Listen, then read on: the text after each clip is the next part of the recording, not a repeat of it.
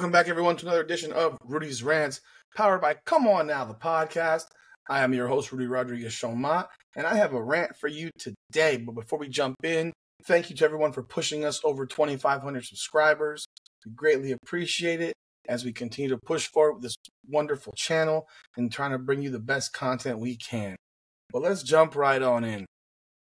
Team USA women's basketball captures gold medal 67-66 over France. The game took place at 9:30 a.m. Eastern Standard Time, so I will say I wasn't awake to watch it. Nor did I think it would even be competitive because I didn't expect anything. Because as I said, for the entirety of these Olympics, I expect the U.S. women's team to win these games easily. They're by far the most talented team in this tournament. They have 12 WNBA players. A lot of these teams didn't have any. France did not have one WNBA player. Let's think about that for a second. France did not have one WNBA player, yet had Team USA on the ropes for the duration of the game. France was up 10 in the third. I did actually end up watching the game because I saw the score. I really wasn't going to speak about this game or anything about it because I really didn't care. But when you see the score and you see how it happened and you see that they were down 10 in the third, they did come back and take the lead. They were trailing late in the fourth. This is what I don't have to say it, but it's the truth. This is why Caitlin Clark should have been on this team. I watched this game. This game was embarrassing. Both teams played horrendously. This was bad basketball. Unlike the men yesterday with Team USA versus France, ultra competitive, but ultra competitive in a way of good basketball. It was one of the better basketball games that I've seen in quite some time. I enjoyed the actual competition of that game. I still think that Team USA, because of how the NBA is played now, has just gotten way too soft. And then they're not really conditioned for the level of physicality that these international teams are bringing because they know the rules. And I think that NBA desperately has to go back to 1990s rules. At the very least, play with FIBA rules across the board, with the exception of the three-point line. I think it should remain 23-9. Like, I think the three-point line should be pushed out more in the NBA because everyone thinks they're a jump shooter. But I think if you actually have the NBA utilize international rules, it'll make them a lot more prepared when they go into international competition because all of a sudden they get out there and they act like they don't know what to do. And they look like they don't know what to do sometimes. But they don't understand. They can't handle the banging, the pushing. That's what basketball in the 90s was. That's what it looked like. But the ladies, the talent gap has not closed. The talent gap is what the talent gap is. The women are so much more talented than these international teams. You got 12 WNBA players, and you told us these are the 12 best women. Are they? Are they really? I just watched Diana Taurasi sit the bench the entirety of the game. I just watched Jewel Lloyd not get off the bench the entirety of the game. I just watched a team that if it wasn't for Kalia Copper in the second half, Team USA would have lost. Copper really infused some energy into them in the third and fourth quarters. Without her, they lose that game. They lose because they did not look good. I mean, if you look at the statistics of this game, the team stats, the Team USA shot 33.9%. France shot 31.5%. The first half, the amount of missed shots, the game was 25-25 at halftime. It was bad. Really bad. Team USA hits 2 3-pointers the entire game. Kelsey Plum hit both of them. So you have a team that can't shoot. I mean, I watched Asia Wilson miss so many layups. She finished 6 of 14, but God, it was like a lot of bunny layups. I watched Brianna Stewart miss a fast break layup. I mean, if it wasn't for the free throw shooting and Kai Copper, they lose because they went to the line 34 times. France got called for 25 fouls to 13 on the U.S. The U.S. did have 18 assists on 19 made baskets, but overall, you could see the game was played at a snail's pace. France is known for having good defense. You cannot play a game at a snail's pace. And this is with France shooting 7 for 36 from 3. They could not make a shot.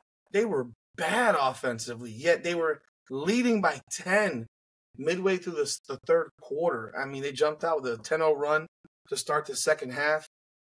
I don't sit here and tell me these were the best 12 we got. They're not. They're not. We left one home. And I'll tell you this.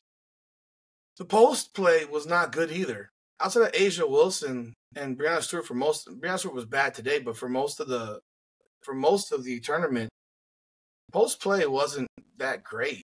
I would have, like I said before, I would have had Angel Reese on this team too. I think she brings a great deal of energy in how she plays. But watching the point guard play, watching the guard play, watching them not push the ball down the floor, watching them walk it up the floor, watching them these guards not really looking down court for easy buckets.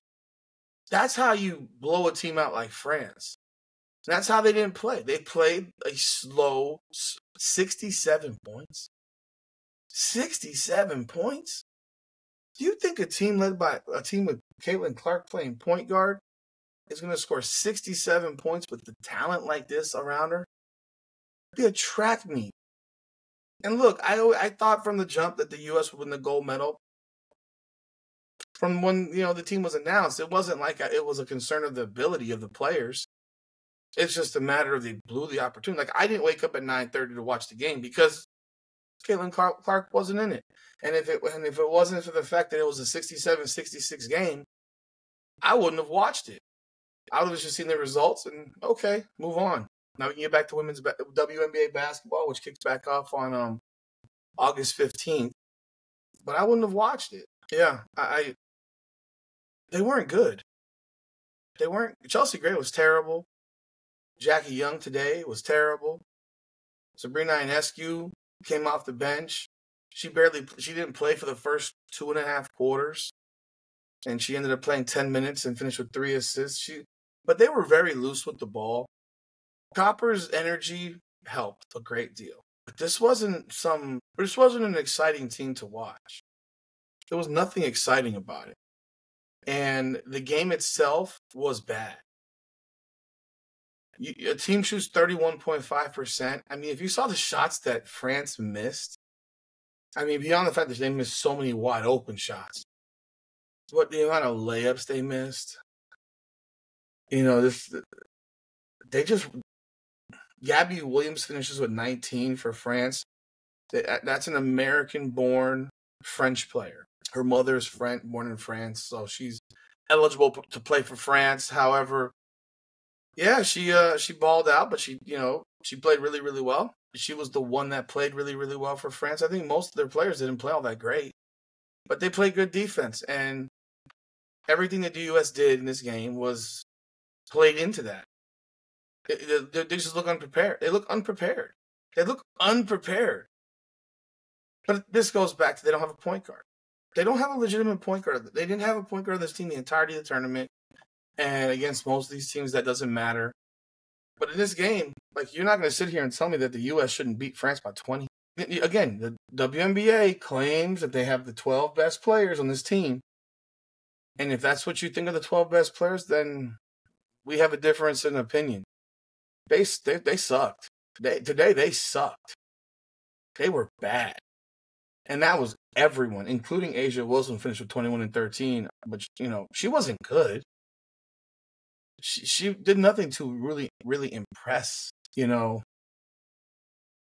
already beaten the dead horse with this about how the Team USA Olympic Committee blew an opportunity to market their product. We already know this. That's not changed. But now you ask the question about competition. If you think Caitlin Clark on this team does not have a much wider margin of victory, you don't know basketball. You don't know what she brings. She brings a breakneck speed. And I'll tell you right now, Aaliyah Boston could have been on this team.